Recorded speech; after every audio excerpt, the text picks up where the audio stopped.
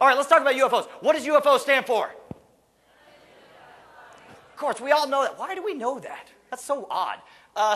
Yeah, UFO. So here in America, for 60 years, we've had this incredible story. The story goes that we've all been visited on a regular basis by not one, not two, but dozens, if not hundreds, of different types of alien spacecraft. They've done all kinds of, and the wild thing is, look at how different all of the spacecraft are. They're all completely different.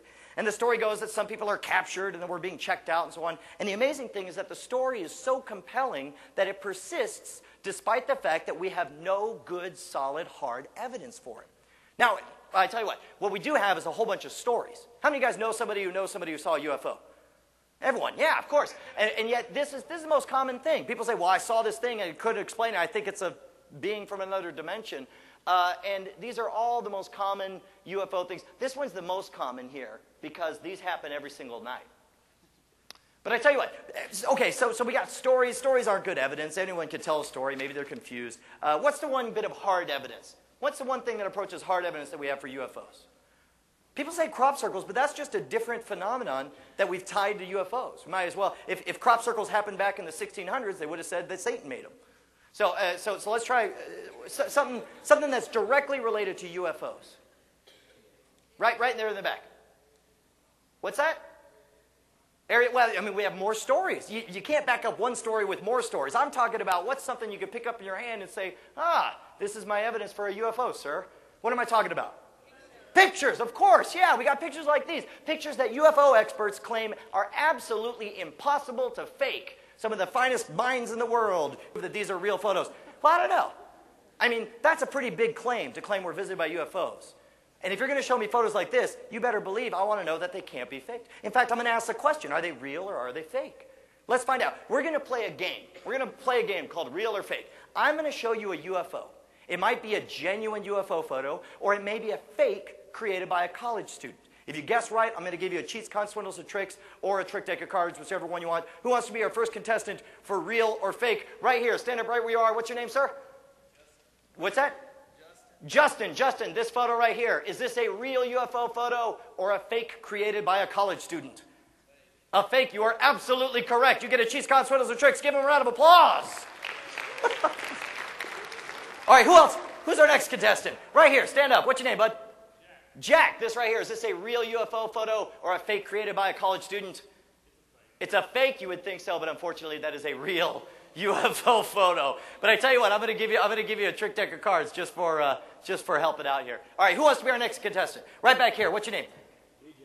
What's that sound like? DJ? DJ. This one right here, is this a real UFO photo or is that a fake created by a college kid? A real? Yeah. Supposedly, to me, that looks like a blurry bird, but apparently that's a real UFO photo. You get a book as well. So here's the point I'm trying to make, right?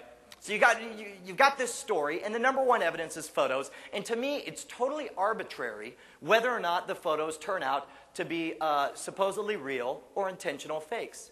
And in fact, I think a lot of these intentional fakes created by college students like you guys look a lot better than the so-called real ones. So to me, you can have photos of UFOs, but if they look like these, I ain't going to believe it.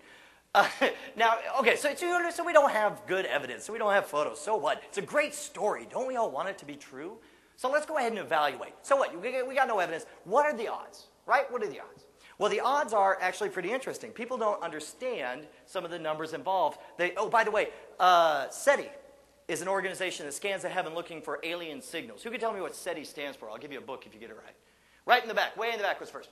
Search for extraterrestrial intelligence. There we go. Give him a cheats, cons, swindles, and tricks. Yeah, search for extraterrestrial intelligence. They use the Drake equation, and it's a way of crunching the numbers. And depending on how you run them, it turns out that because the universe is so gargantuan, that if there's enough stars out there, that the odds are reasonably good that if we scan the heavens long enough, we might see another civilization shooting out radio waves. But that's not what the UFO guys are claiming. What they claim is that we're physically visited by aliens on a regular basis. That's a different thing altogether, because they got to physically get here. So let's take the 100 stars nearest Earth. Only 13 of those stars are even thought to be capable of holding on to an Earth-like planet. The rest are too big, they're too small, they're binary star systems, they just don't work. So you got 13 potentials out there at an average distance of 20 light years away.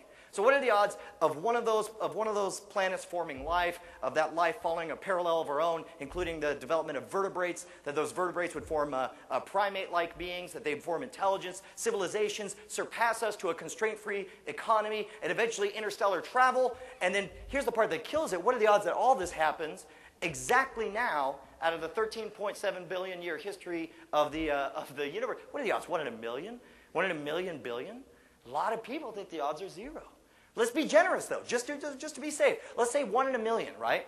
They still got to get here. People don't appreciate how far 20 light years is. Even at 6,000 miles per second, it would take them 500 years to reach us. We're talking about them receiving our radio signals, piling their babies into a ship so that their babies' great-great-great-great-great-great-great-great-great-great-grandchildren can scoop up our hayseeds and inspect their colons.